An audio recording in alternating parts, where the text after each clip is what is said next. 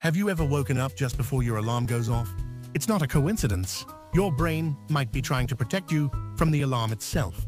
Your body runs on a 24-hour rhythm, controlled by special proteins like PER. When PER levels drop, you get sleepy. When they rise, you wake up. As your usual wake-up time nears, PER levels increase naturally. But that's not all. Another player joins in cortisol. Cortisol is your stress hormone. Your brain starts releasing it before the alarm, to help you wake up gently before the shock. A German study found people told to wake at 6 a.m. had rising cortisol by 430. But those told to wake at 9? No change at all. This means your body anticipates stress and acts early to reduce it. That's why you sometimes wake before the alarm even when still tired. So next time you wake before your alarm, don't be annoyed.